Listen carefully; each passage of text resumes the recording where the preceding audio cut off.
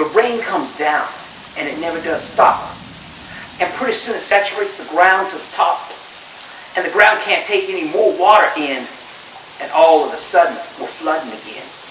And there's water in our basements, there's water in our houses, there's water in our pets, and there's water in our spouses, and there's water everywhere, but not a drop to drink, because the kind of water that's filling up this place really starts to stink with mildew and mold and all that nasty stuff. And sometimes even the toughest of men ain't tough enough to deal with some of the damage that it does, because it gets in your lungs, it gets in your brain. The rain doesn't stop, and it drives you insane.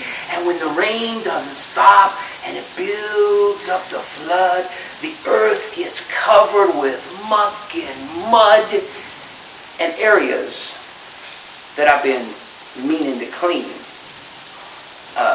with a whole lot of stuff in them get kind of obscene, because that water comes in, it mildews and molds, it touches and sucks in everywhere that it can hold, and pretty soon the whole room is smelly.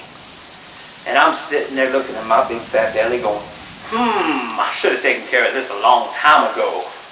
But now I got to throw away a lot of stuff, bro, because it just ain't nice what the moisture does when overflow happens.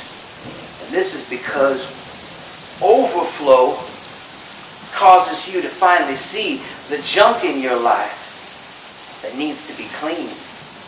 And so we come in and we pick up all the stuff that's been soiled, and we throw it away, all the things that have been spoiled, and we try to make new some of the stuff that is old, but we had to rip up the carpet because it's full of mold.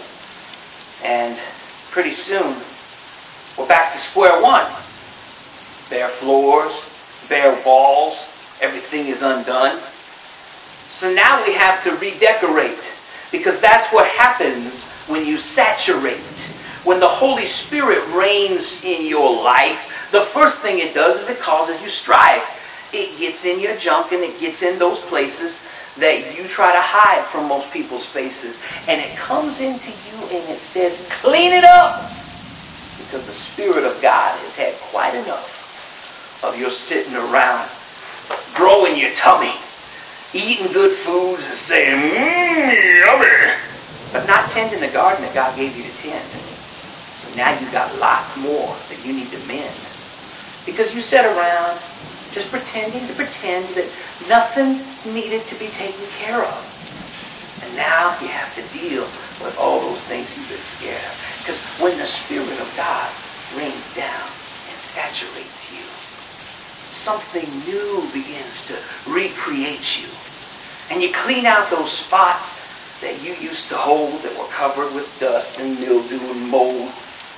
And all of a sudden, you realize you're empty.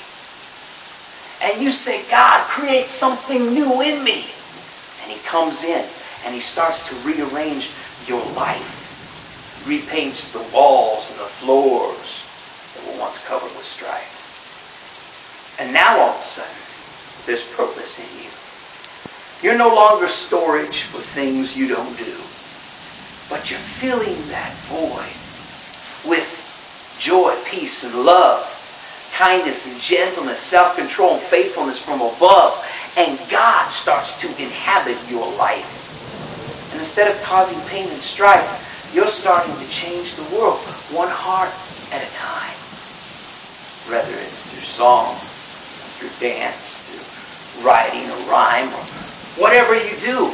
Maybe you're a plumber. Even that doesn't have to be a bummer, because you get into a lot of houses where you could be a light shining for Jesus Christ for all eternity. So let God's reign saturate you today. Let it fill you up, and don't turn him away, because he wants to do something extraordinary in a life that you thought was just boring and ordinary.